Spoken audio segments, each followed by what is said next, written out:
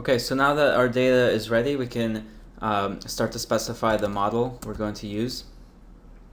And in this case, because we have a continuous variable for target value, right? It's the price, which changes continuously. We're going to use the SVR algorithm in scikit-learn, and that's the SVM, the support vector machine implementation for regression. Okay, so to call that up, we're gonna specify a variable for our model, and we're going to use the SVM. This is the library that we imported from scikit-learn .svr, and that's the regression model for support vector machines. Okay, so here we're just specifying the model we want to use, and in these parentheses we put in all of the parameters of the model. So this is the stuff we have to actually specify to tell scikit-learn how to build our model. Okay, so the training is going to happen automatically, but you have to specify some parameters first. You can find all the parameters in the scikit-learn documentation. So here, scikit-learn SVM, the regression model. Here's the basic set of all the parameters you can specify, and a lot of these actually have defaults. So if you want to work with the defaults, you don't actually have to specify anything, and it's gonna create all these default values in default model for you. Okay, in our case, I'm just gonna specify a few very common parameters, and two of these we're actually gonna vary as we build different models and evaluate them. Okay, so the first parameter we need to call out is the C parameter. All right, so this controls the penalty function in our algorithm. And starting out, I'm just gonna specify that. We're starting at 100. And then the second parameter we use to specify our model is the epsilon. This is the soft margin of the model. And maybe I'll start that off at 0.001. And there's a few other useful parameters. The kernel is the actual type of function it's going to use to create the model. The default is RBF, or radial basis function. This is what we're going to use primarily. So in here you can define other functions. You can see all of them here. You can do linear, poly, sigmoid. We're typically going to stick with the radial basis function. Okay, and that creates just a sort of heat map style model which talks about the proximity of points to each other. Okay, so you can keep that as default, but I'm just going to call it out here so we're very explicit about the model we're using. Okay, and then the last parameter we might want to specify is the cache size. This depends on your computer, but basically specifies how much of your RAM the algorithm can use to store data. It will default to something like 200 megabytes, but if you have a machine with at least 8 gigabytes of RAM, you can give it more leeway, and this will speed up the algorithm. And in my experimentation, anything over 2 gigs won't really make a difference. So I typically set this to 2 gigs to make sure it runs as fast as possible. Okay, so that's the specification of the algorithm. Again, you can specify any number of these other parameters depending on how specific you want to be about your model. Okay, so once we specify the model, we need to now fit that model to our data. So we're just going to say model, this is our variable that's storing that model, and then we're going to call it fit function, and we're going to pass in the feature part of our training set. So this is our training scaled set for big X, and then the target values, which is our small y training. Okay, and what this function will do is going to run an optimization routine to actually train a version of this model based on our data set. Once this is complete, this model variable is going to store a model that's somehow been trained to understand our data.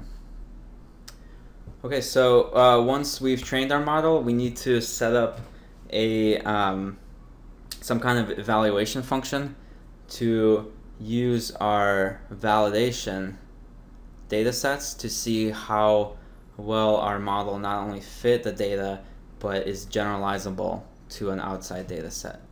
Okay, so the procedure for this is first we're going to use the model to predict values for our validation feature set, and then we're going to compare those predicted values to what we know about the target values for the validation set, and we're going to derive the mean square error, and that's going to be our way for evaluating the performance of this model.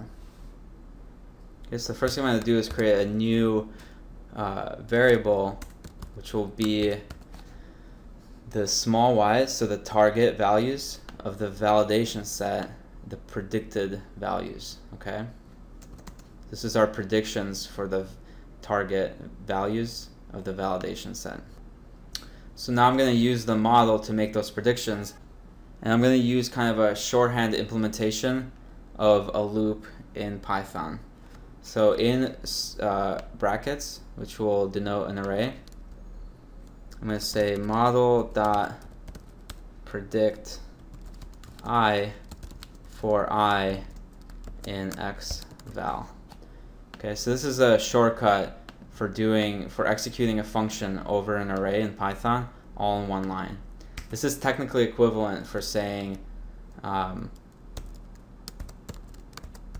first we would need to create an empty array for a variable, and then we can loop over every value in the validation array, and then say y val p dot append, and we would append the result of the prediction on I.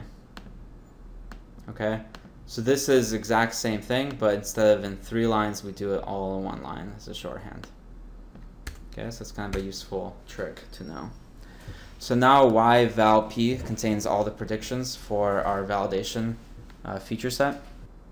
And now I'm going to just build a formula for evaluating the mean square error. This will be our way to check how well our model is performing. So I'm going to create a variable called mean square error. And here I'm going to input a function that basically subtracts the values that are within the prediction array from the values that are in the actual target values array. Okay, so this is just very simply comparing what we know and what was predicted. Okay, and the reason we use square error is because depending on the way that you look at this, these values might end up positive or negative, and we want to just take that out of the equation, and if we square it, the results will always be positive. Okay, so the basic setup for this, once we subtract the actual from the predicted, we do exponent squared. Once we have that, we can actually use numpy's mean function to get the average value of all of those values in the array. Okay, so this is mean squared error. Okay, it's pretty intuitive. Just a few things because of the way that these are structured. In order to get this line-by-line subtraction working, I just have to input a few NumPy functions to structure those arrays properly. So don't worry too much about this.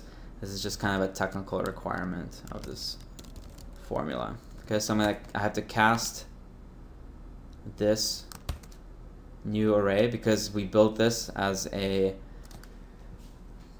Python array. I now have to cast this and turn it into a NumPy array.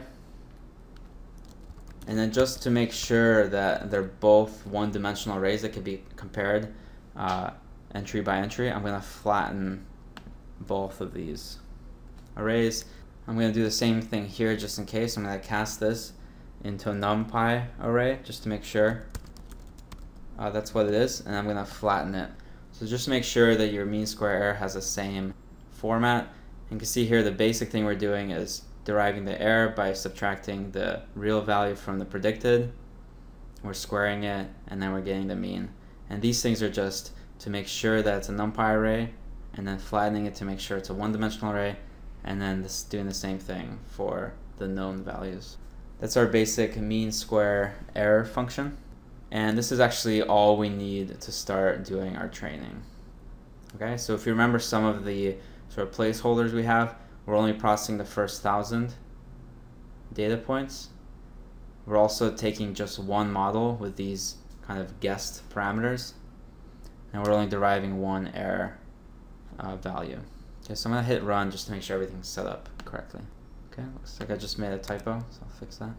So now it says run. It's went pretty fast because there's only 1,000 pieces of data. It's going to train extremely fast. And now we can ask for a mean square error and make sure that's run correctly. So you can see it's a pretty high number because we have a lot of points. If we're taking 300 points in our validation, 30% of 1,000, each of those points is counting against our error, right? So this number should be pretty big.